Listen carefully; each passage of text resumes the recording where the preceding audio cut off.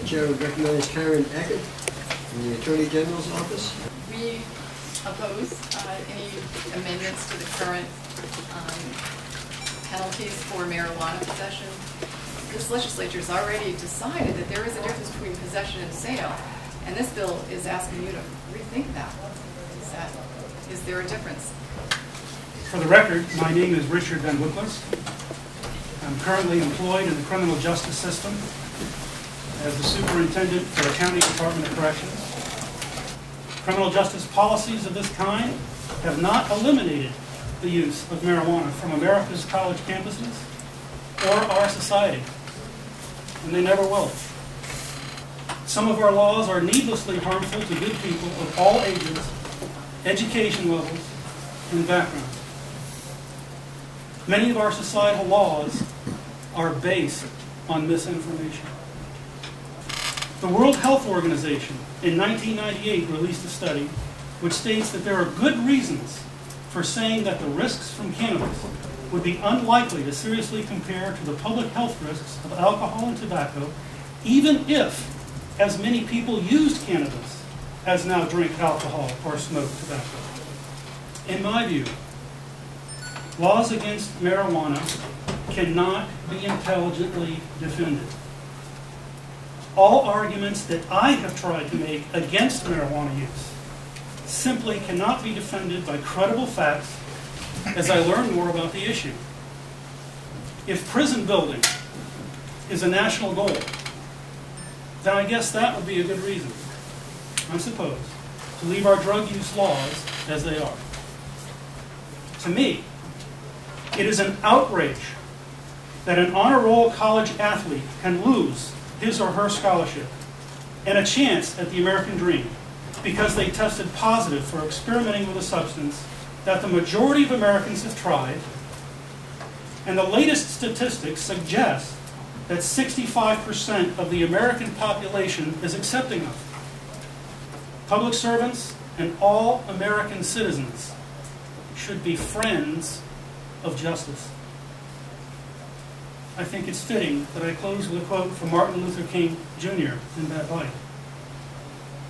He said, "In the end, we will remember not the words of our enemies, but in the silence of our friends." I am a friend of justice, and I invite you to be one as well. I respectfully suggest that the task of assigning an age limitation to the use of this substance comes only after you choose to legalize it. You're not choosing to legalize this. You're choosing to decriminalize it. To think that we can keep alcohol, drugs, out of the hands of children is naive. The point is that we are a government for the people, by the people. And we are persecuting our people. And we are doing it without good cause. I'm here to support this bill. My name is Carl Hedberg. Although cannabis has become inexorably woven into the fabric of our culture, our laws and attitudes continue to be driven by the bold and outlandish reefer madness fiction that was crafted to bring about prohibition.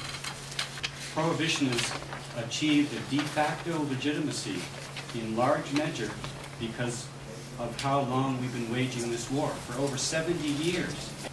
It's time to adjust our laws and actions to reflect the reality that marijuana is here to stay.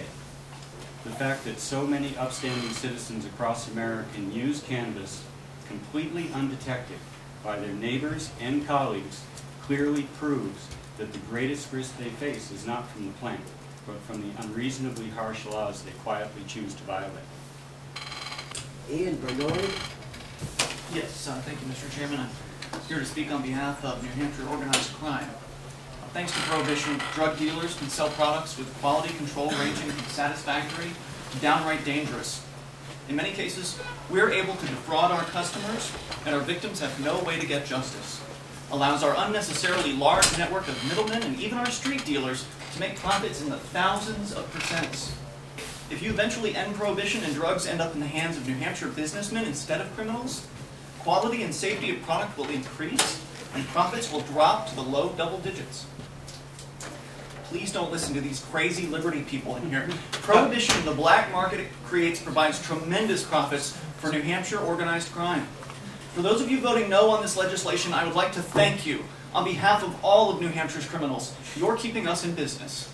The government's drug programming that they have in the schools, DARE, tells kids that a joint is the same thing as a hit of meth, that a joint is the same thing as crack cocaine.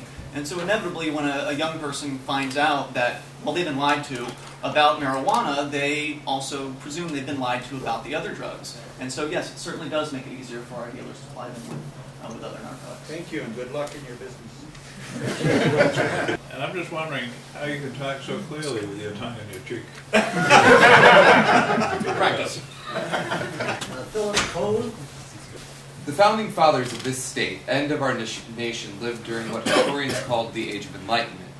They believed, to put it as simply as possible, that reason was the primary basis for authority. Our ancestors rejected the notion that governments ruled by divine authority, and instead they insisted that a legitimate government required the consent of the governed. The New Hampshire Constitution does an outstanding job of articulating the principles that characterize such a government. Part 1, Article 18, illustrates one such principle, stating that all penalties ought to be proportioned to the nature of the offense. Unfortunately, the federal government's misguided effort to eliminate cannabis use has lost all sense of proportionality since Congress passed the Controlled Substances Act in 1970. The Schaefer Commission's report alludes to the same notion of proportionality that is written into the New Hampshire Constitution. It reads, "The criminal law is too harsh a tool to apply to personal possession even in the effort to discourage use. It implies an overwhelming indictment of the behavior, which we believe is not appropriate.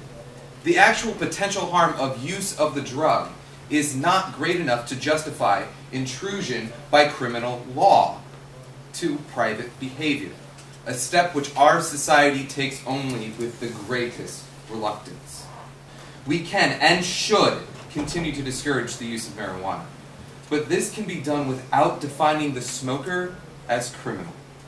We've got a law in the books in New Hampshire that states that over 10% of our citizens are engaged in a criminal lifestyle, regardless of whether or not their marijuana use harms or endangers others. By contrast, the state itself sells alcohol in stores that line our roads.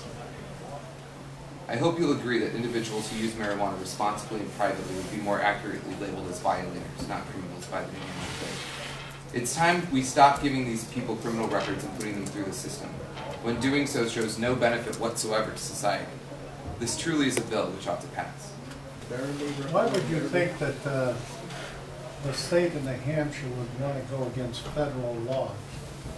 Because the state of New Hampshire is sovereign, and the state of New Hampshire's first line should be to protecting its citizens and ruling and governing its state, and not what the federal government wants to do. We're supposed to be 50 separate states that are united to defend the country, not united for California or for another state to tell us what we should do with our citizens.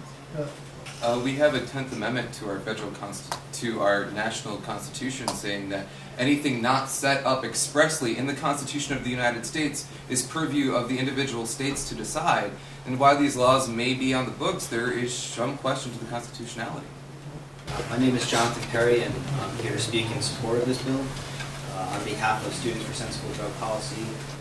A first-time marijuana offense for something as small as possession of 1 joint or a gram of marijuana will result in the denial of federal financial aid for any college student, and that's a punishment that is given to no other crime, including drunk driving, rape, or theft. I believe that if we are truly concerned with the well-being of young people, then we must reconsider the punishments for possession of marijuana. It's not the experimentation or the use of any of these substances that is so detrimental to a young person's advancement in life. It is a conviction of the use of these substances. It seems that these laws are trying to say that because drugs might ruin your life or might have a negative impact on your life, we're going to create laws that will. I began to think of marijuana prohibition as a test, and it's as if I were to take the same test every year for 70 years and never pass. And the questions aren't getting harder, but the cost of tuition is going up.